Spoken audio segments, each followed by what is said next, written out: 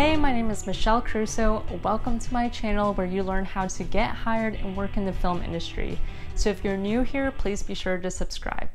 I know this is a lot of info to take in, so be sure to download my cheat sheets. I'll include that in a link below. Special shout out and thank you to my friend and colleague Jackie DeGraff, who I hit up to help me with this video. She has previously worked at an extras casting agency and she's provided a ton of valuable insight to help get you hired. I'm super excited to talk to you about how to be an extra, also known as background or BG. It's surprisingly easy to work on the set of your favorite TV show. Whether you're a fan or looking to gain some set experience, being an extra is a fantastic gateway to set life without prior experience. Find the extra casting agencies in your area. I'll post in the description below the extras casting agencies in Atlanta, Georgia. If you live in another state, a great place you can start is your state's film commission website. If you hit a dead end there, check out the local entertainment publications in your area. I'm talking newspapers and magazines that will have coverage on what is filming or has filmed in your area. Then watch the credits on those shows to see who is listed as extras casting. You can also look up the shows online on IMDb or the International Movie Database. However, they typically list the extras casting director or associates instead of the company. You can also get great results by simply Googling extras casting in your state or city, so get scrappy and make your list of resources. Follow the steps. A casting agency will explain on their website how to submit to a casting call. Read them and get it right. Unless prompted, do not directly contact a casting director or assistant. There can be a lot of people applying and there's a system in place for good reason. The casting call post will list what looks they are casting for. Do not submit if you're not a good fit. There are plenty of opportunities, so please be patient if you don't fit the criteria for that particular call. Make sure you submit all the requested information and respond promptly for any additional requests.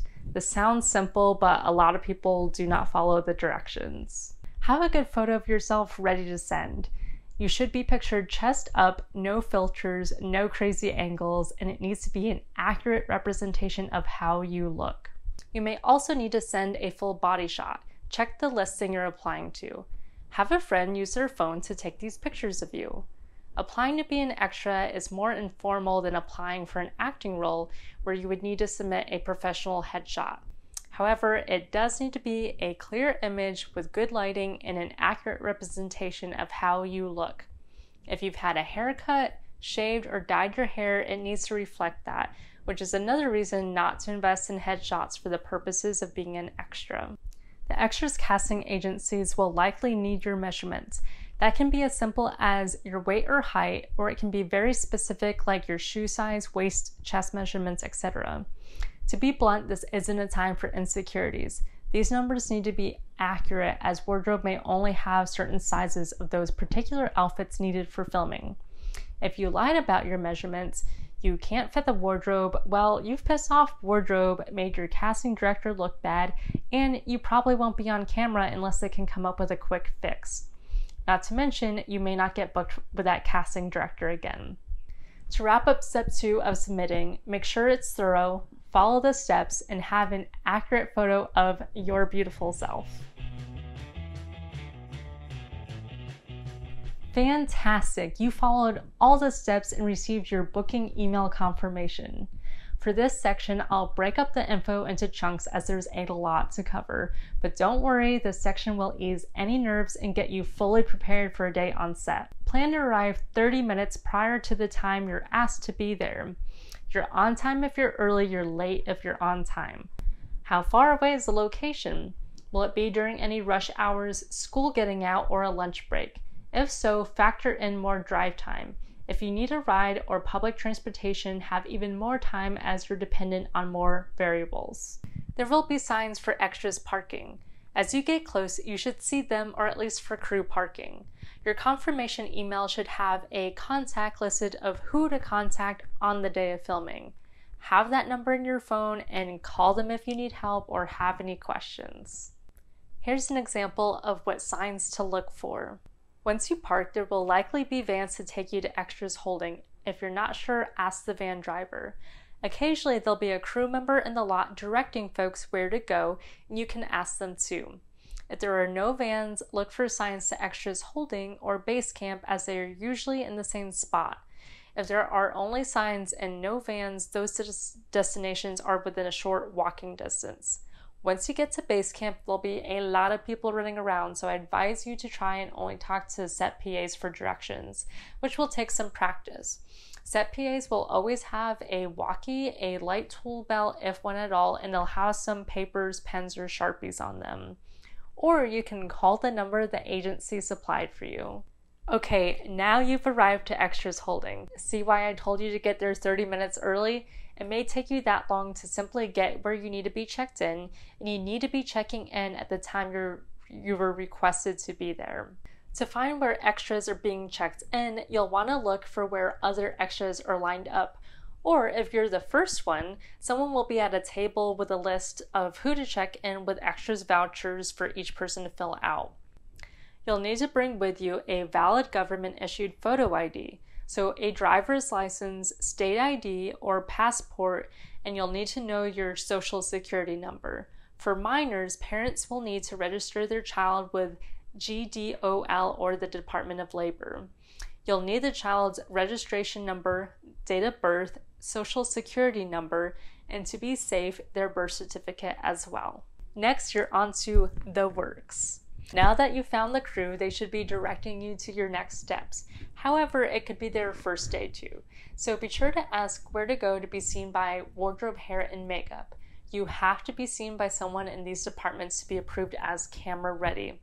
There can be a lot of extras and not enough crew directing, so take some initiative, ask your fellow extras too, and get through the works together. It can be difficult to navigate base camp, which is where all the working trucks are. So here's an example of what a wardrobe truck looks like. They will typically have wardrobe racks nearby and a clear sliding door at the back. Clothing, hair, and makeup.